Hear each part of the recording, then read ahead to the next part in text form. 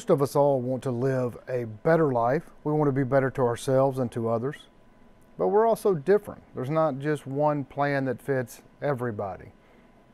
Some of us, in order to soothe our soul, to give us a level of overcoming our self-doubts, some need affirmations. Some need visualization practices to tolerate other people. It's a big deal for people to overcome, especially when there's so many huge differences between so many of us. Some people are so different that they grow tired by reading a book. They can't do it, or they don't want to do it. I say they can't do it. They tell themselves they can't do it. Some people just learn better by watching documentaries. Some people don't like documentaries. Some people cannot sit through this video, for example. Which is all fine. We're all different. Good. But one thing is really important that I think you'll agree. Whatever we tell ourselves, that is what we become. You can see this with every successful person and most failures. We have self-doubt that overcomes us, that continues to strangle and just drag us down. If we tell ourselves we can't, or if we tell ourselves that we're bad at something, well, you can't improve it.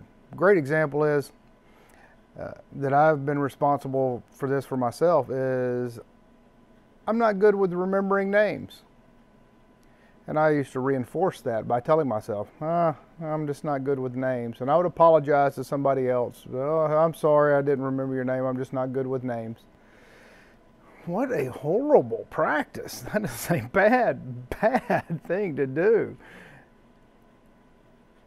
Some people want to set goals and do them. Some people want to be more spiritually in tune. They want to connect to the universe and have an intellectual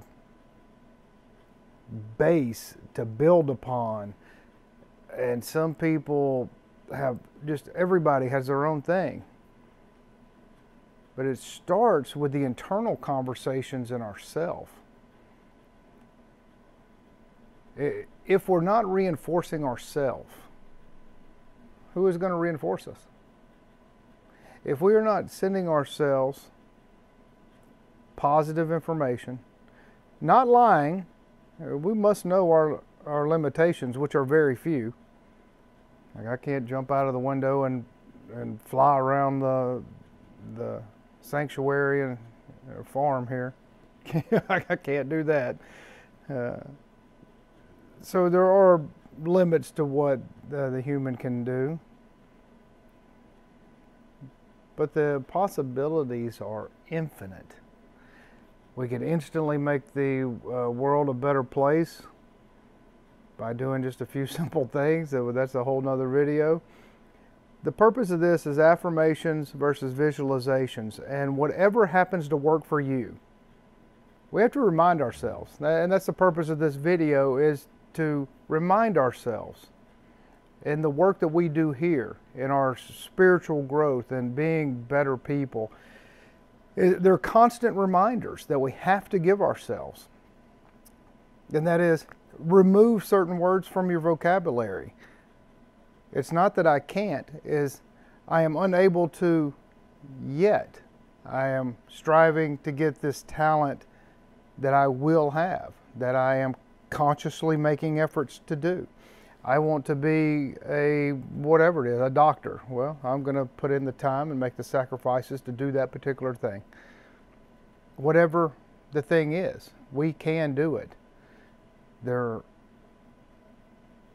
language that we use to internalize, we can tell ourselves we hate being around people for the holidays. We can say, oh God, I hate going to dinner with these co-workers. But there's some things you just don't have to do. You can create open space if it is starting to become a toxic situation. So it is the relationship and the dialogue that you have with yourself. Is this certain situation helping me in advancing my life in the direction that I want to go, or are these things dragging me down? And in the language I am using causing me to create more self-doubt and to water all of those gardens inside of my soul with poison, or am I giving it the proper nutrition and clean, pure water to allow that to blossom up?